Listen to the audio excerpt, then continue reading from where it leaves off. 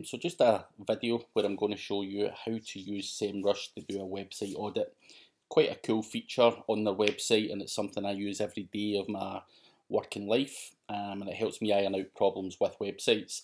So what I've done was I posted a message on social media, Facebook, LinkedIn, Twitter, asked people who wants their website audited, and I had a chap called Dave Kane from Nottingham.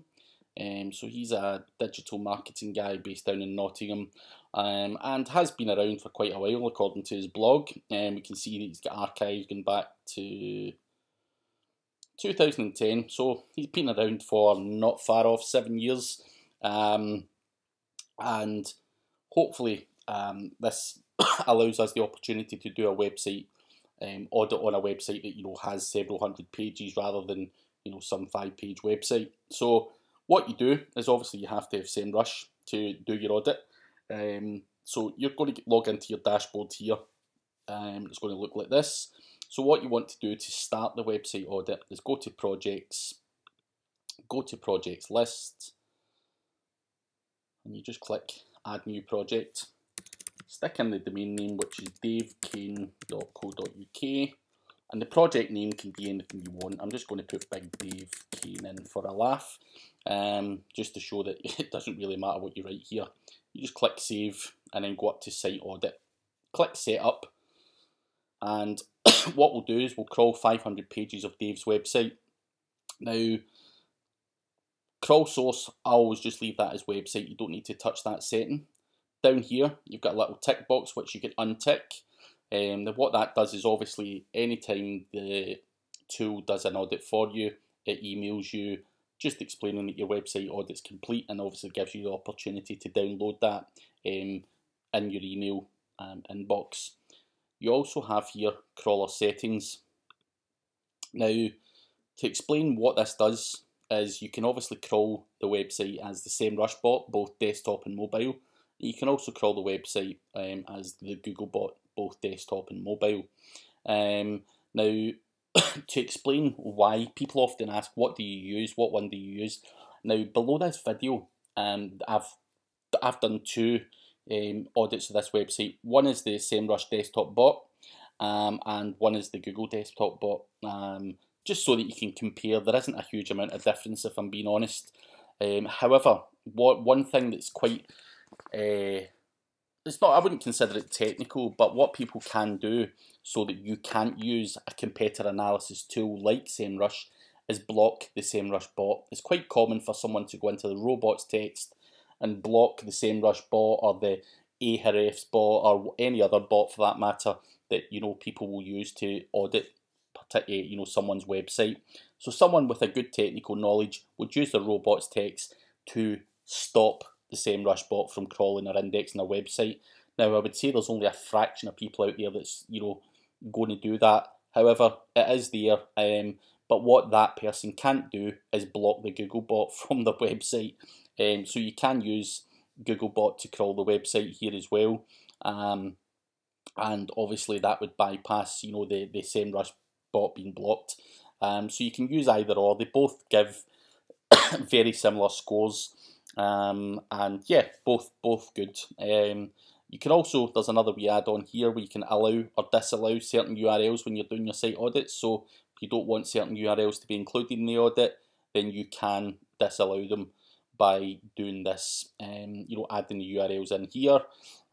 But to start a site audit, you just click Start Site Audit, and the tool will start to prepare to crawl and do its work. Now, the SEMRush bot is really aggressive. It flags up error after error after error. I find it a very good bot and a great tool, because not only does it do quite an aggressive job in terms of flagging up errors, it's also something that you can show to a customer by simply exporting as a PDF, which is great because we all know within the SEO industry that customers want to see what you're doing, and when you're doing a site audit and you're doing some technical fixes, the customer wouldn't know what half of this stuff means anyway. But it's always good to document this stuff to cover your back and obviously justify what you're doing. So when a site audit's done, you'll get a score. Dave scores 73%, and it's obviously got 214 pages with issues. Now, I'm just going to click on this and it will flag up the audit overview. Now, if I wanted to, you can click PDF here and download this whole site audit. You can download the overview of the full site audit report, export to PDF, and obviously send on to a client if you want to justify what you're doing. But obviously that's not what this particular video is about. It's all about the site audit. So we'll crack on with that. So obviously the overview is going to flag up errors, warnings and notices. It's obviously got some other wee features here such as issues, crawled pages. It will show you all the pages that are crawled. It will obviously show you your site structure. You also have statistics that you can use for one reason or another. You can obviously compare crawls. So if you're doing regular site audits, you can obviously compare it to your last site audit and see if you've got more or less errors or whatever's going on. And obviously there's a nice wee progress chart here as well that you can use as something that's graphical and something you maybe want to show to a customer. So what we're going to do is obviously talk you through the audit. So I'm just going to cover these wee things here first. Crawlability, 88%. Obviously some pages couldn't be crawled for one reason or another, which we'll go into later on in the audit. You don't have your HTTPS implemented on the website, so that's obviously your SSL certificate. So you do want to have a look at that and get that installed. And you've not got any international SEO implemented on this website, and I wouldn't expect so. You know, you're an SEO in Nottingham, so I wouldn't expect you to be, you know, doing any kind of international targeting at all. So what we're going to do is just check on some of the errors and warnings and notices. So this gives you a nice dashboard here showing you what errors your website's got. So you've got a broken internal link. No one wants broken links on their website at all, whether that's internal or external. All your errors will flag up here, and it shows you what link that is as well, and it's obviously returning a 404 error. So obviously there's an issue with that particular URL, and it's obviously up to you by using this audit to go away and rectify that. One page couldn't be crawled, that's just the home page, it always comes up. Robots text file has format errors. Now this particular website, your robots text file redirects onto your 404 page. No idea why anyone would do that, but your robots text file isn't there, and it's a WordPress website, so it should really be there, and it should be the sort of default robots text file you would expect to see in a WordPress website. So that obviously has been edited for one reason or another, something you do want to obviously rectify. You also have another page that flags up a 404 error, which is this URL here. Again, you don't want to have 404 errors on your website. So if you can eliminate that, what will happen is your website score will go up. So you want to eliminate as many errors and warnings and notices as you possibly can. In terms of warnings, you're not tagging any of your images. Now Google can't Google can't see what an image says on it. So what it does is obviously crawls the code on your website, and obviously the alt text is what Google uses to determine what that image is. It's just good housekeeping to make sure that all your images are tagged. Now you've got 50 links that contain a nofollow attribute. Now by having the nofollow attribute on your page means that you're telling Google you know that page is just not to be followed. Now these are some of your blog posts. Now I'm not sure in terms of the structure of your website why that's, you know, there.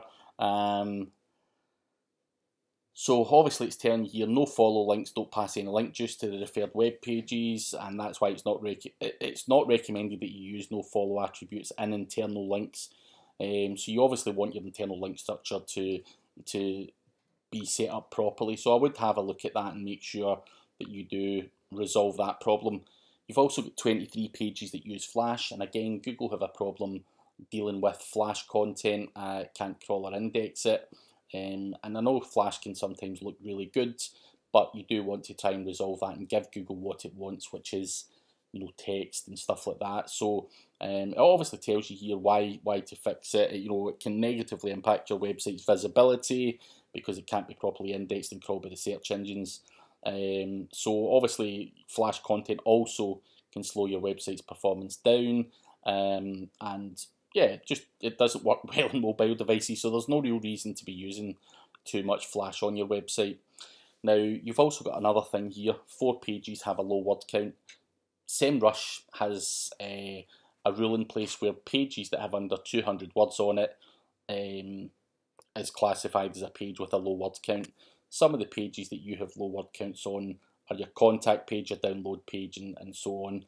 These pages don't really have to have a whole heap of content on them, but obviously your home page, you do want to have more than 154 keywords on there, 154 words. So I would look at, dealing with your home page anyway. Your downloads page and your contact page, is irrelevant. They're not there to rank well, so you can obviously ignore those ones. 3 pages have too much text within the title tags. So most search engines will allow you, I don't know why it's saying 75 characters or less. It's obviously, I've always used the 60 characters as part of my thought process. But obviously you want to try and keep it as low as you possibly can to dilute the impact that so that you're not diluting the impact that your title tag has. Obviously you've got your name on your title tag here, and stuff like that. There's no need to repeat your name on a Google Penguin update page. So you don't have to feature in Dave Kane. I would keep your title tags very much keyword focused. So you can obviously see what pages you've got a problem there. Now your sitemap.xml is not indicated in your robots text, probably because your robots text file is broke just now. I've established that from earlier on in the site audit. Now you've got one page that has a low text to HTML ratio. That particular page in your website is a Whiteboard Fridays blog post where you've got something like 4 or 5 videos and a very small amount of text. So there's more text than code on that page, and that's not always a good thing. But Google likes text. I can see your point in having the 5 videos. So it's up to yourself whether you fix that or not. That page might not be designed to rank well, but again, any page that's designed to rank well, you want to ensure that you have enough text on it. Now, you've got one page that has no href lang and lang attributes. Tells you that that's your sitemap.html. I'm not sure if that's an error, because it should be sitemap.xml on your website, but you've got an HTML sitemap there.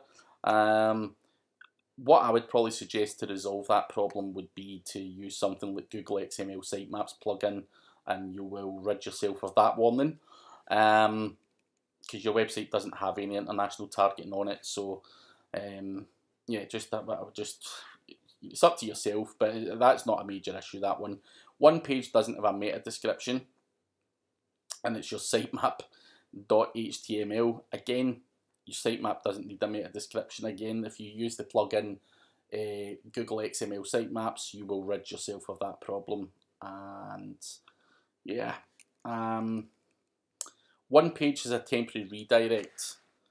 Now, this is the worrying one. Your robots text file redirects onto your error 404 page. Not sure why anyone would ever have this. There can be no benefit to having this, and it's something you do want to fix. Make sure your robots text file doesn't have a redirect on it, and that it's just a standard robots text file. And then from there, if you want to implement any other kind of technical changes to your robots text file, then you can do so from there on in. But you can get the standard robots text file for WordPress online just by googling it. So you want to sort that out. So that's another error. Or another warning, sorry, I think that was the last warning. Oh, sorry, the last warning you have, your homepage doesn't use HTTPS encryption, which is obviously the SSL certificate. And as I said earlier at the start of the audit, you do want to make sure that you've got an SSL certificate on your website. Otherwise, when it comes to the October Google Chrome 62 update, your website is going to be flagged as not secure, and that may scare people off. So you do want to have a wee look at installing your SSL certificate. And on that subject, because you're on WordPress, all you really need to do is go to your host, get them to install an SSL certificate, and there's a really cool plugin called Really Simple SSL, which is a plugin which will change all your URLs, your uploads folder, everything to HTTPS for you. So there's no real technical problems when implementing the SSL certificate. So go ahead and do that as soon as you can. That would be my recommendation. Now, something else you've got here is notices. So you've got 105 pages blocked from crawling. Now, that's a normal WordPress thing where all your category pages are blocked from being crawled. It's just a standard WordPress feature, nothing at all to worry about, because obviously that's just the category part. Obviously your blog and your affiliate marketing page is the URL, and obviously as part of the WordPress permalink structure you've got a category part here as well, but they don't need to be crawled and they don't need to be indexed by Google, so I wouldn't worry about that particular notice. 1,711 external links contain no follow attributes. I would guess that you've got the kind of no follow plugin on your website there. Every single link you are given on your website is no follow, and whether that's a good or a bad thing, I'm not sure. You obviously want to pass some juice to other people and stuff like that, so yeah, that's obviously up to you whether you want to have that amount of external links with no follow attributes.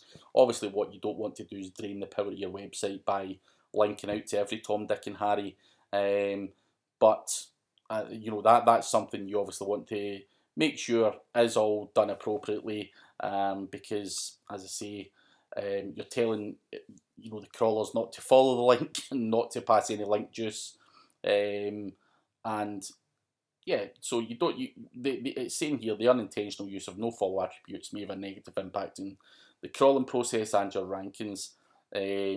So I can get why you've got these on here, but it's up to you whether you want to take them off or not. You can pass juice or don't. It's up to yourself with that one.